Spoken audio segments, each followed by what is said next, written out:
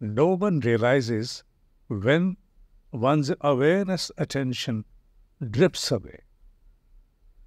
Interest-driven awareness attention has a tendency to knowingly remain oblivion about the most important subjects of life. You were never taught how to bring your awareness to an order. The spectrum of your awareness was utilized to a decimated extent.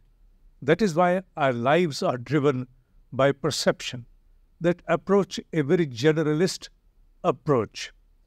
Generally, the untamed awareness attention is mindlessly, it follows the impulses and creates a wandering insight.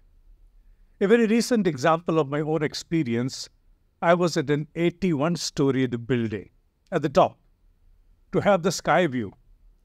The glass floor, the walls of glass, everything was very well protected. There was no room at all for any kind of insecurity. Yet, whenever we were about to embark upon to that sky floor, there was a harness which was being attached to each person who was embarking upon that floor.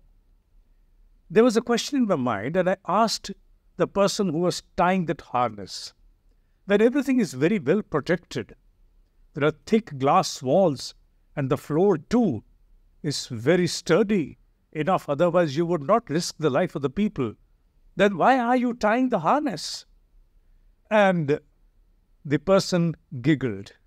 There was no clear answer to that, and the answer was evident to me once I embarked upon that floor. Psychologically, people were driven by their own fear and an impulse that was driven by their deflected awareness attention. The awareness attention, although knows that one is not embarking upon the flow to kill oneself, there is no suicidal attempt. It is for fun. It has been volunteered. And with one's own keen interest, one is upon that floor. Yet, why the harness?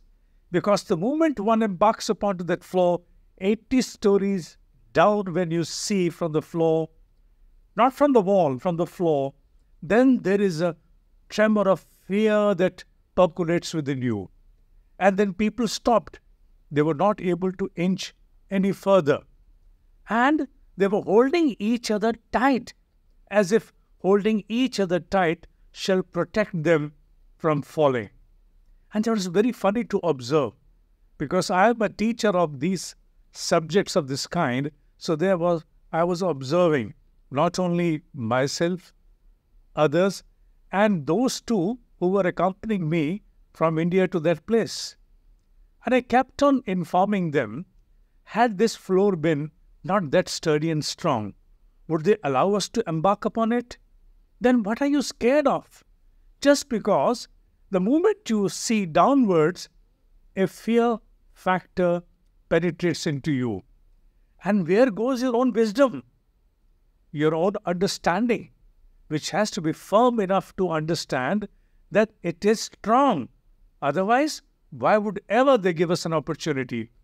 And apart from that, if at all you have any kind of fear, then why should you embark upon this particular floor? And if at all you have embarked, then what is the need for you to see downward? Why don't you see ahead? Because everything is visible even ahead. You can see to a great distance. Then why to unnecessarily torment yourself voluntarily, willingly, and come under that sway, that spell of fear? That is somewhere where our awareness attention, when it deflects, it does not behave in an order, then our impulse-driven attention creates unmindful charters in our life. There is no easy approach to inculcate self-discipline towards awareness attention. It's only for those who cease to issue any kind of self-impurity, those who are prepared to take themselves to task, those who are prepared to reprimand themselves for any lapse, Remember, the raw, fractured awareness attention leads nowhere. It is a prey. It is vulnerable to digital addiction, unmindful thinking, and wandering into meaningless subjects. Once it is brought into order, this awareness attention can give you self-confidence to limits beyond measure. You become in control of your own self. You gather your own individuality, and then with complete equipoise and equanimity, you charter upon your own ascertained, meaningful, important objectives in life. Join with me for 120 days of a monitoring program, not mentoring, monitoring program, in which every week you shall have an opportunity to meditate with me thrice. Apart from that, e-notes every week and 2 group discussions in 120 days. For those who are serious and have a deep yearning within, these 120 days are going to mean a lot. You have to take yourself to task. You have to learn how to restore your own inner order. And this learning is going to help you to gain that. Email me at courses, courses, courses @dineshji.com, dineshji.com, courses @dineshji.com, and we'll get back to you with the details.